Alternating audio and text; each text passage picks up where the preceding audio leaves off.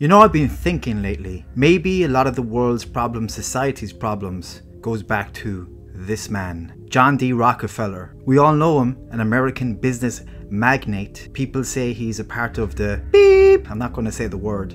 People say he's a part of secret societies, all this. I'm not going to talk about that. Let's look at the facts. He set up the General Education Board in 1902 in America, influencing the American education system forever, donating $1 million in 1902. And since then, the family has donated hundreds of millions to that fund. And look at this quote: "I don't want a nation of thinkers, I want a nation of workers." Because the thing is, it's very easy to control the workers.